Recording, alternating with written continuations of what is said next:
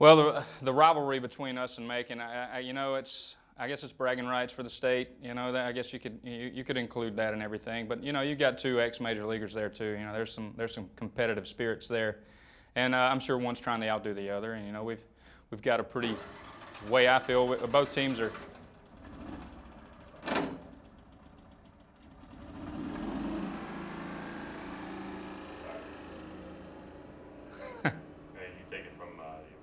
The way I feel. Yeah. Okay.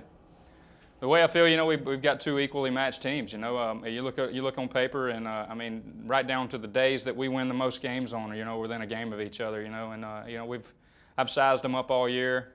There's a couple guys in the lineup, you know, that are real good hitters, and you know, I don't particularly think they're a better team than us, but you know, it's evenly matched, and you know, evidently there's two good talent, you know.